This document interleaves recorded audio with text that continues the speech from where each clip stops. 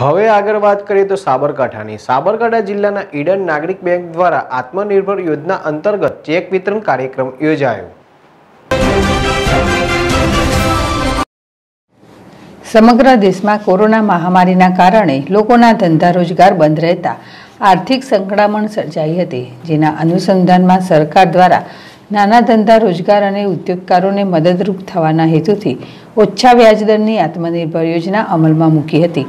જેમાં ગુજરાતના દરેક જિલ્લાની સહકારી બેંકોમાં યોજનાની શરૂઆત કરવામાં આવી, જેમાં ઈડર સહકારી નાગરિક બેંક દ્વારા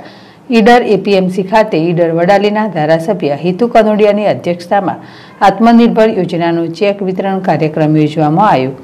જેમાં પ્રથમ 10 લાભાર્થીઓને 1 લાખના ચેક ધારાસભ્ય હિતુ કનોડિયાના હસ્તે વિતરણ કરી મંગળ પ્રારંભ કરવામાં આવ્યો હતો, જેમાં ભાજપા અગ્રણી પૃથ્વીરાજભાઈ પટેલ, સાબરકાંઠા કલેક્ટર સીજે પટેલ, ઈડર પ્રાંત અધિકારી સોનલબેન પરીખ, મામલતદાર એચબી કુદરવી, ઈડર નગરપાલિકા પ્રમુખ ડોક્ટર જસવંતકુમારી વાઘેલા,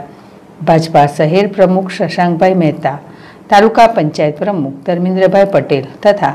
શહેર અગ્રણીઓ અને પદાધિકારીઓ ઉપસ્થિત રહ્યા હતા। કાર્યક્રમનું સફળ સંચાલન ઈડર નાગરિક બેંકના ચેરમેન જગદીશભાઈ મિસ્ત્રી, vice chairman Pritiben Patel, managing director જિગ્નેશભાઈ પંડિત, ડિરેક્ટર મુકેશભાઈ ડી સોલંકી,